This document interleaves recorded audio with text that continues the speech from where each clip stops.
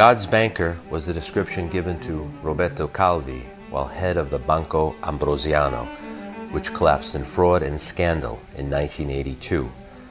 The bank held Vatican assets, hence Calvi was referred to as God's banker.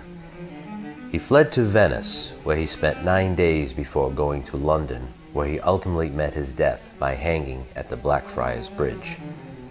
His death was ruled a suicide, but years later, with the reopening of the case, found Calvi to have been murdered. In his brief time in Venice, Calvi stayed with Lucrezia Capocci, the daughter of Leonardo Capocci, who had been part of the propaganda Masonica movement begun in the North in the late 19th century. Leonardo Capocci was a close associate of Francesco Semetti, one of the Council of Ten, then ruling Venice. Capocci was the banker for the council and became involved in money laundering and fraud when Semetti was accused of siphoning funds to Swiss accounts that he alone controlled with Capocci's help. Semetti's fall from power was pardoned by his claim of Capocci's acting alone. Lacking support, Capocci was forced to flee Venice in 1909, leaving behind a stately palazzo in the Cannaregio quarter. His illegitimate daughter, Lucrezia, managed to hold the palazzo following the death of her mother, Silvana Biondi, a known courtesan. Lucrezia took her father's name and held loose alliances with the scattered members of Propaganda Masonica, the Freemason group that later became known as Propaganda Due, or P2. Roberto Calvi had been a prominent member of P2 and maintained various contacts to ensure his movements.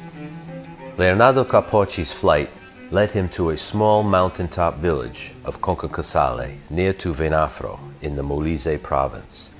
There he met Luisa Ascioli, whom he married, and together they left for America in 1912, settling in Providence, Rhode Island.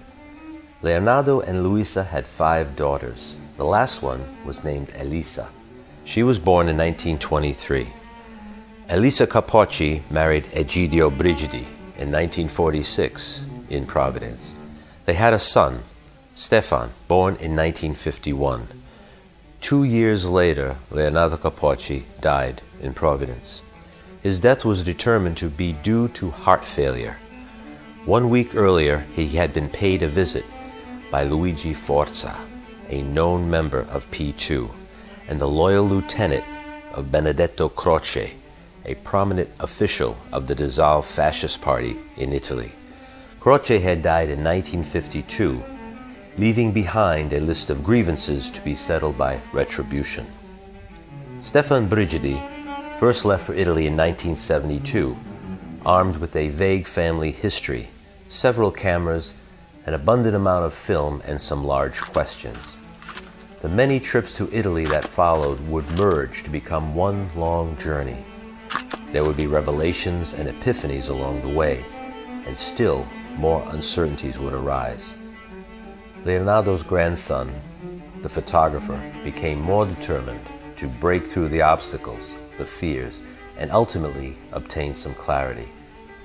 Some 40 years later, the journey continues.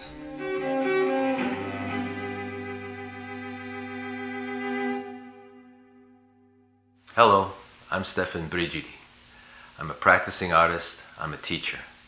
Afraid of the Dark is my story, largely about my ancestry, but also about fairly recent events and history itself. Afraid of the Dark is about that exterior world, that darkness that we first encounter, but also about the inner world that I think many of us can relate to. Getting closer to our fears, understanding them, and coming to terms with them. This is what the book is truly about. I'd like to share this with you. So please consider supporting the book. I'd appreciate your assistance, and I thank you for your time and for your interest.